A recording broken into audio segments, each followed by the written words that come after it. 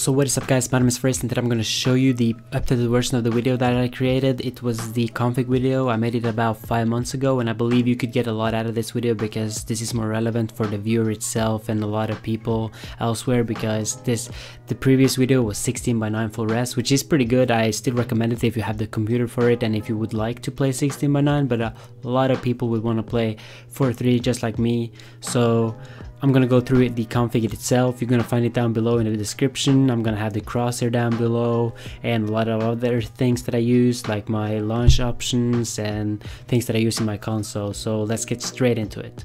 So I'm just gonna go over the things that I've done to the config. I've done some small tweaks. Primarily I've done 4:3 because I thought it was kind of weird to promote to play 16:9 full res when I personally play 4:3 black bars. So this is more relevant and I thought a lot of people might like this one over the previous one. And if you wonder who plays this config, you got Stewie2K, JW and a lot of other streamers. Not exactly this, but like the resolutions and so on. And if you like the crosshair that's currently on the screen, it's gonna be down below in the description as well as the config itself. So the very first thing you might notice is that I've changed the 1280x960 to 1152x864, and I also put global shadow quality on high so you can actually get the advantage of seeing the shadow of someone coming around the corner. Just learn this, the triple line down there is going to be disabled, all of them, and I put 4x on the two above, and I enabled multi-core rendering, which you should too. You can play around with the settings here if you would want to, but I highly recommend you to keep it as it is. The resolution is up to you of course, but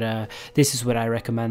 So now I'm just going to show you some gameplay of me using the config, how it looks. It's going to be pretty smooth. My FPS should be really high. It's not going to take a lot of your computer because I'm playing on low, only global shadow quality thingy on high. And yeah, this is how it looks. Pretty much looks like if you watch Stewie2K streaming, and it feels really good. Keep in mind this is black bars, not stretched. It's just stretched for you to view because I stretched it in OBS. And if you wonder if there's any commands that I use afterwards that's not included in the config, I use two things, and that is FPS _ max 500, or you can just put it on 0, which I mostly use, but before I used to use 500. It's about the same.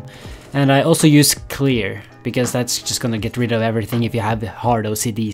You can also see me switch between left hand and right hand. I currently have it keybinded to T for left hand and caps lock to clear it to go back to right hand. All you need to do is just put this line in the console and remove key name with the key that you would want to use. And you do the exact same thing with the 0 one. You just put another key, just make sure you don't have the same key because I don't think that's gonna work. And for me, I use T to put it on left hand, and to put it back on 0, I just use caps lock.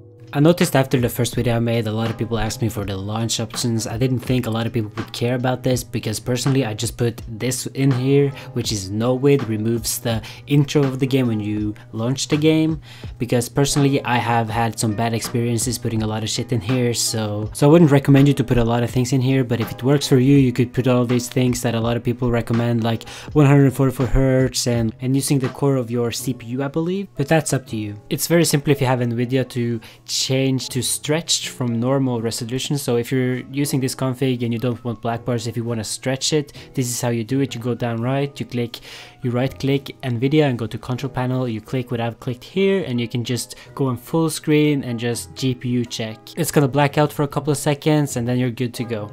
If you would want to increase your digital vibrance on your monitor, which I highly recommend you do, you don't have to go all the way to 100%, even though I do and a lot of other people do as well. I recommend you to up it to at least 70 or 80. That's going to make a huge difference for your gameplay, and it's going to be a lot more clear, and the game itself is just going to look better, but also make the models appear much easier, even though the monitor itself has a lot to say about that because it's the black equalizer on the monitor.